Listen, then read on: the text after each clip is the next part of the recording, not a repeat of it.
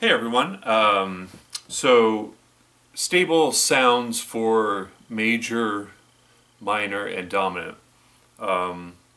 Since those are the three basic sounds in most music, there's variations on all of those, like a minor 6 chord or a minor 7 flat 5,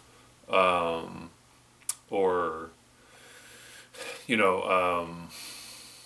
major 7 sharp 5, or on and on and on, dominant 7 sharp 5, or there's so many different ways to kind of manipulate those three basic sounds. But I thought I would just talk about, in case for those that maybe don't know about this, there's three main tonalities that work with the basic versions of those. And so I thought I would just, I don't know, how about the key of G? Just talk about the three sounds. So G major, let me get a...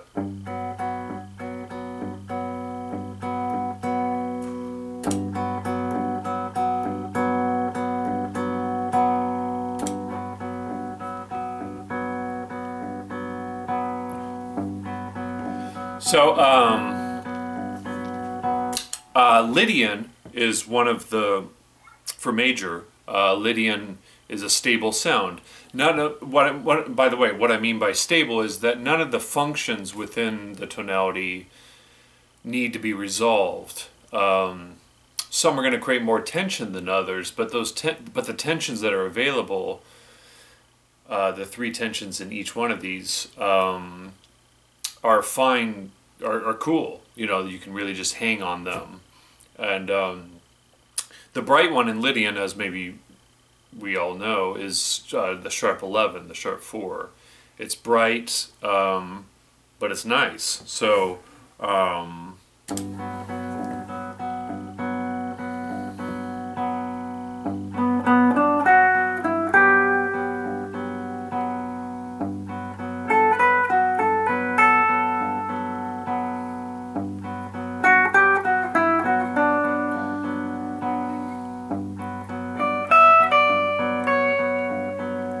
there's that sharp 11.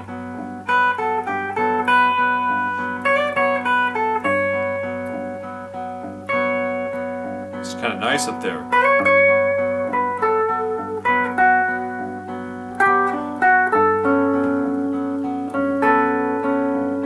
As opposed to the straight major scale, which has 4, natural 4.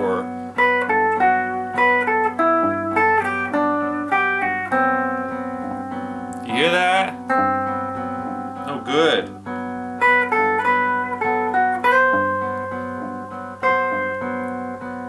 It really, that 4 really wants to resolve to 3. Whereas the sharp 11, as I was kind of illustrating there, can just hang there, and it sounds good. Let's see. So minor, I'll just do a minor sound. So Lydian 1, 2, 1, 2, 3, sharp 4, 5, 6, 7 for a stable major sound. And really that means that you can use it, like if you just are deciding to just jam in G major, use that as your tonal basis. And you can use other notes, of course, as I've talked about in other videos. You could really add anything to that, but to have that kind of as your bass, then you just know that those notes are all stable. I mean, you can use the major scale as your bass, of course, but you just have to, work with that 4th degree a little bit more. And then minor, the Dorian scale, 1, 2, flat 3, 4, 5, 6, flat 7. Let's see.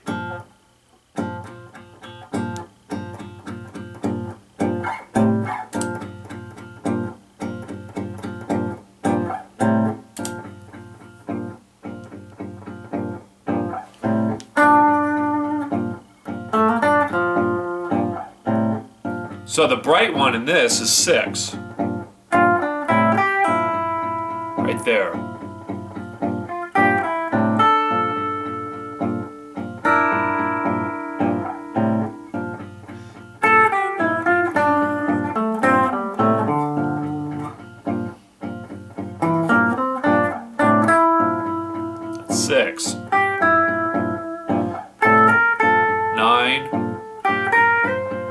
11.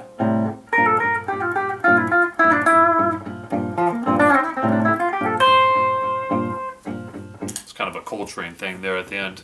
Didn't mean to. But yeah, Dorian, great one. You know, to reference established styles that use Dorian. One is funk. Funk musicians really like Dorian because, you know, I mean, a lot of funk stuff, there's a lot of funk stuff anyways, where it's just a one chord jam or one chord sound. Like for instance, Sissy Strut by the Meters. It's just C Dorian for the whole tune. Yeah, it's a great sound. I mean, as soon as you play, not that I have a funky sound, but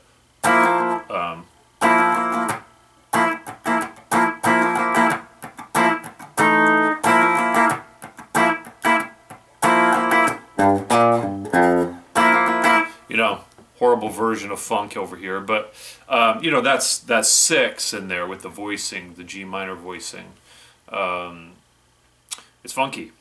But you know, jazz musicians use Dorian too a lot. So do other types of musicians. But it works great because it's stable for like a one chord thing, or moving too, you know. It's just it's not functioning in any particular key other than itself, you know. It's not like G minor in the key of E flat or something. Then you would probably not use G Dorian if it's functioning in the key of E flat, you know. But if it's just G minor sustained there for even like a full 4 bars or something, Dorian is a great one. And then for dominant 7, while there's plenty of great flavors like I've talked about for dominant 7 sound, this one's stable. So it's, you know, it's the dominant version of Lydian. 1, 2, 3, sharp 4, 5, 6, flat 7. Flat 7 for the dominant sound. So let's pick C7 instead of G, just to change it up here. Let's see, I don't know.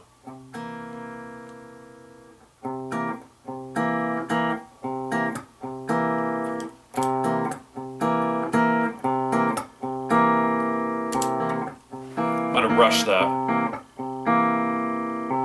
Yeah, it's a little rushed. Let me redo that.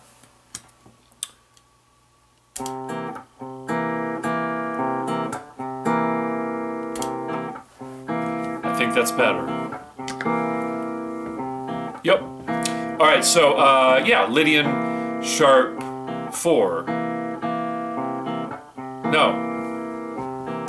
Lydian dominant is what a lot of people call this. I call this Mixolydian sharp 4 because it's functioning for a dominant chord, and Mixolydian is associated with dominant chords. So I just prefer that as a label. But you'll read other people or hear other musicians call it or refer to it as the Lydian dominant scale. You know, Lydian scale accommodated for the dominant chord by flatting the 7. I'm kind of a stickler with the labels, you know, because I think it can be helpful to label things as you are kind of associating them or kind of thinking about them, rather than just going with whatever name other people call it, you know. If another name makes more sense to you, then use that. Anyway, so yeah, Mixolydian sharp 4. So yeah, you get that, you know, so again, it's 1, 2, 3, sharp 4, 5, 6, flat 7. So sharp 11.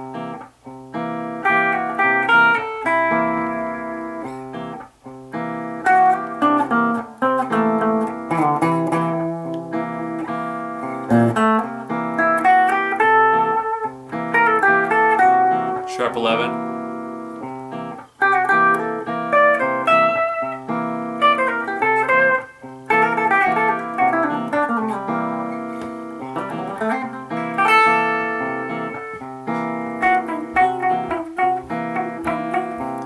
Ooh, that was out of the pocket. That was terrible.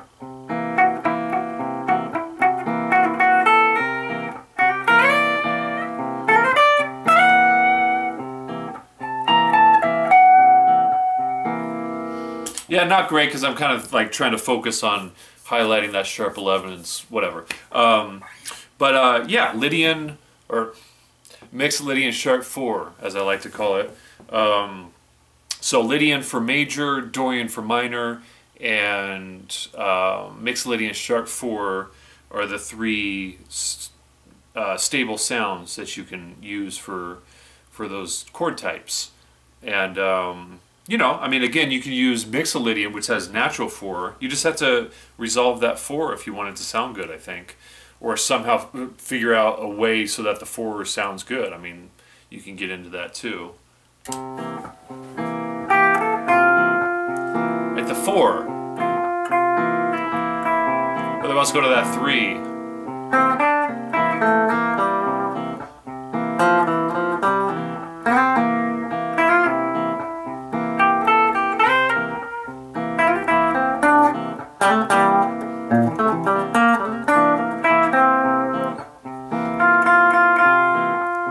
Right?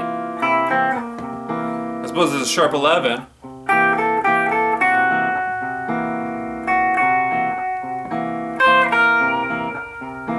Like, I could have resolved up to the 5th, but just by itself, it's cool, you know? Anyways, yeah, I thought I would just share that with you guys for anybody that doesn't know about this aspect of playing over those chord types. You know, those basic 3 main types of sounds that exist in music, in tonal Western music, let's put it that way. And yeah, you know, if you have any questions, of course, feel free to ask them, or any comments you might have about this. You know, I mean, I use tons of other scales or tonalities, sounds for those types of sounds. I mean, regularly, a lot actually. But again, just it's nice to know that these 3 are there for a stable sound that you can kind of rely on for that. And I have noticed with a lot of students, to my surprise, they find 6 in Dorian, it sounds wrong to them. And I just tell them, give it time, let it kind of absorb, you know, let your ear absorb it and get used to it, and very often that'll take care of it as far as hearing it in a way that makes sense. And when I do the funk chord thing,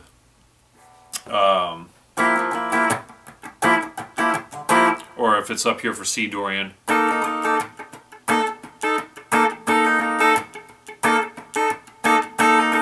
you know, they instantly go, oh, okay, yeah, that sounds right. You know, so sometimes context can, that's the thing, like context and also like how you're using it. You know, if you're just getting going with some of these sounds, because your ear hasn't gotten used to them, you're not quite sure how to use it. And that's what makes anything really sound good is knowing how to make it sound good, you know. But with these scales, it really doesn't take that much effort to make them sound good because, like I said, they're cool. They're nice. They're nice sounds. Anyways, I'll leave it there. Hope that was helpful. And if you haven't given these a try, I'd recommend it. All right, guys. I'll talk to you soon. Thanks.